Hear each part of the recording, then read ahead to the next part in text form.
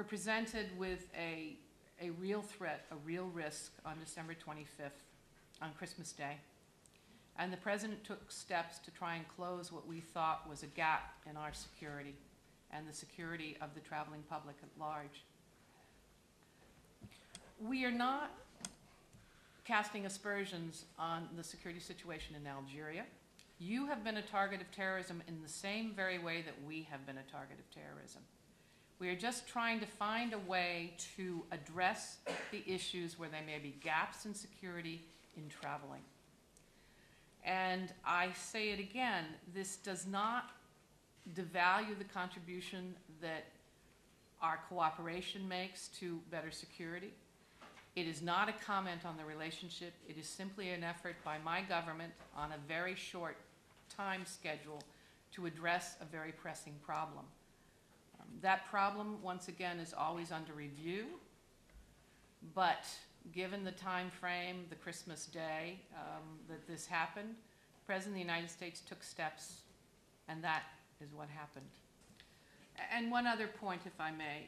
Keep in mind that this not only affects citizens from your country, but it affects all those who travel. We are trying to find a way, I think, in consultation with our friends and allies and others who are interested in international air travel, to address what is a shortfall in the international security system. Everyone is going to be affected in one way or another, whether we like it or not. My government very much regrets the inconvenience. We understand that this is not the way that you want to travel or I want to travel. We're trying to fix the problem, and we're trying to do it in the best way and most effective way possible. And we frankly ask for your understanding in this. I don't want you to read anything more into my answer than what it really was. I mean, the President felt that he had to make a decision quickly on Christmas Day, and he did. We are committed, however, to continuing to reach out to our partners and to talk to them about the best way to confront this threat that we all share. So those exchanges are continuing throughout the world, but you know, you've put forward to me a hypothetical question that frankly is very difficult to answer. Could I just ask very quickly, have you had or will you be having consultations with colleagues in Saudi Arabia and Libya to discuss the fact that those countries are also included in these security measures? We have had, you know, with all of our partners, a very full and frank dialogue on these issues, and that is continuing.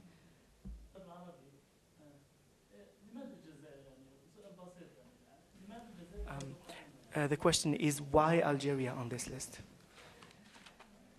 As I have said, it is not an effort to single out one country.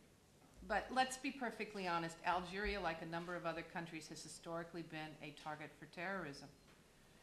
And what we're trying to do is plug a gap in the international security apparatus, system, mechanism that, you know, will address the fact that there are people who have tried to cause your country, my country, and a number of other countries harm. It is an evolving process. We are continuing to consult with governments around the world about improving aviation security. We're considering to consult with the Algerian government. That's one of the reasons I'm here. And, you know, I'm not really sure at this point what direction we're going to go in, except to assure your government and other governments and peoples that this process will continue. We want to make travel by air as safe as it possibly can. And the fact of the matter is that the terrorists do get creative, and so we've got to try to get ahead of them. And in consultation with our friends around the world, we are making an effort to meet that promise. We greatly appreciate those countries that have taken Guantanamo detainees, and we look forward to continued consultations with other countries around the world as the President meets his promise. The question is, was the fact that Algeria is still maintaining the state of emergency a factor to including it in this blacklist? I can't imagine that would be the case, but frankly, I don't know the answer to that. I mean, that really is an internal matter for the Algerian government. What our purpose was in putting together these new set of procedures for the flying public was to protect people who wanted to travel. That was our sole goal, that was our sole objective. The question is, since you're saying that the sole goal from this procedure is to protect the passengers' security, in this case, why not include everyone on this list? Well, as I said, I think that in one way or another, we will all be impacted by this decision.